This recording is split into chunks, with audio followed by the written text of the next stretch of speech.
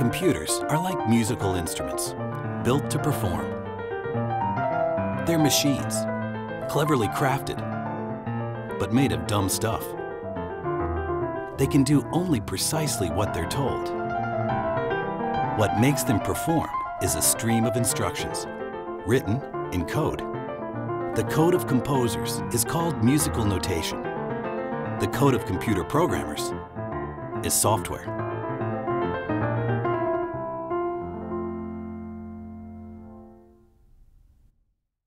It didn't occur to me at the time that I just had to program in order to be a happy man. You know, adding a couple of lines to my program give me a real high.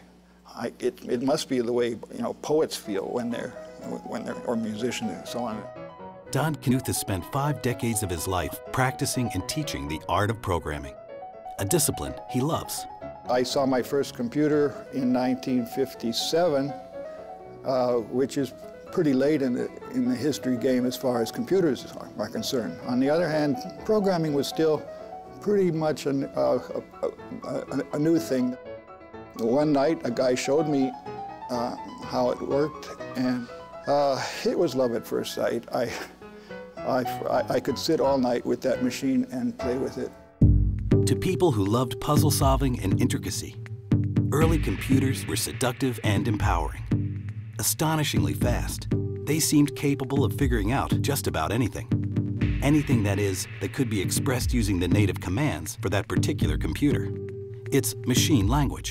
Computers are very, very dumb, and you have to use very small words to make them understand, and you have to speak in a very formalized way a lot of times. And that's what programming is knowing how to speak to the machine in a way that will make it do the little dance you want it to do. Early programmers wrote machine language in numbers, numbers representing strings of zeros and ones, on and off. The binary commands an individual computer circuit can understand. But for humans, writing in numbers is tedious and error-prone. So it didn't take long for programmers to invent ways of making this machine language more human-friendly.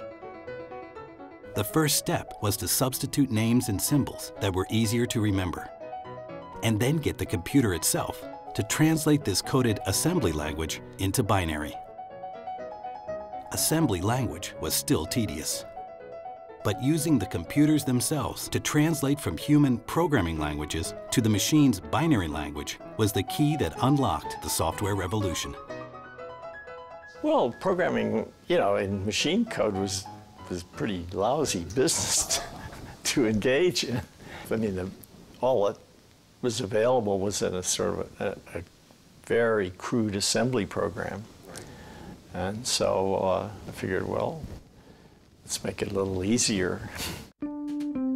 After 4 years' work in 1957, IBM released the first complete higher-level language, FORTRAN. Programmers could now express familiar scientific formulas and logical instructions in statements that made sense to them. FORTRAN compiler software would then translate these formulations into the expanded instructions in binary the computer needed. Programmers no longer had to learn each computer's machine language instructions. Instead, compilers were written to translate FORTRAN programs for any computer. FORTRAN was written for the scientists and engineers who first needed and supported computing. In 1959, a language called COBOL made programming for business applications easier. Based on experience from Grace Hopper's pioneer Flowmatic language, COBOL, with its close-to-English expressions, became the most widely used language for creating business software. Over the decades, hundreds of languages have been written, optimized for different needs. The expressions in these languages became more distant over the years from what the machines would need to do. Let's say, add the next data item to the running sum, and closer to what the programmers really wanted to achieve.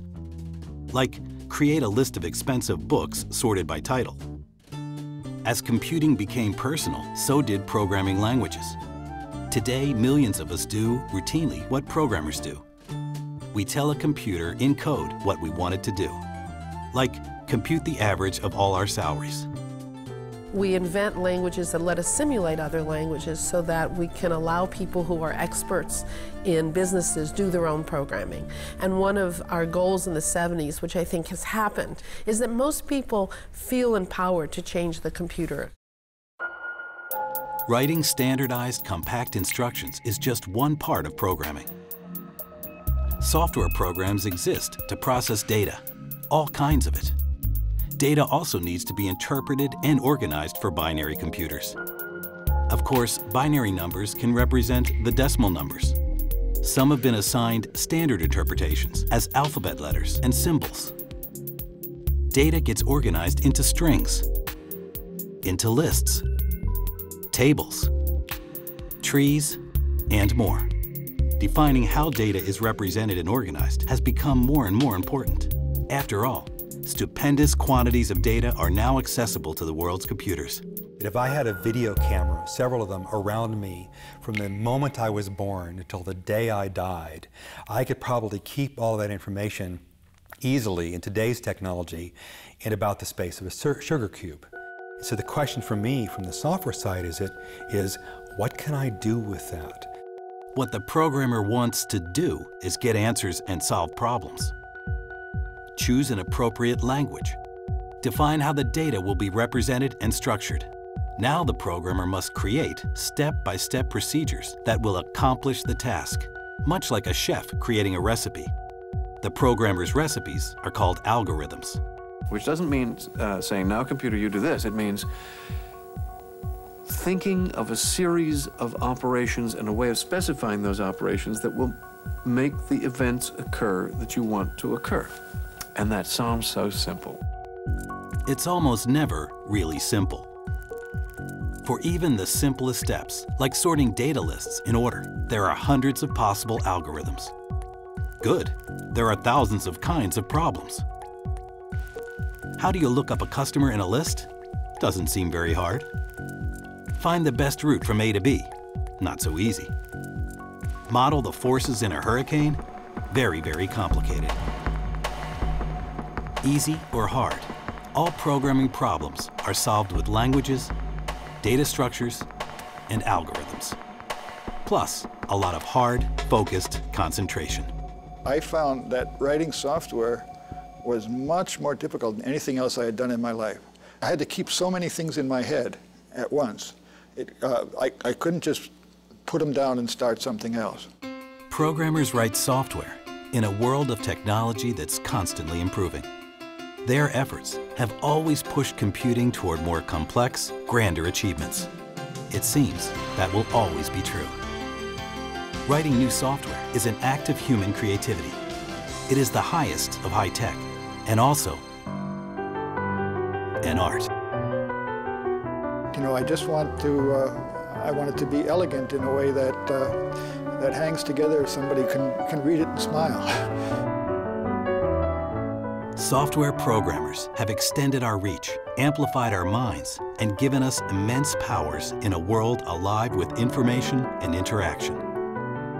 Those who lived not long before us would have called it magical. But it's not magic. It's software, making computers work.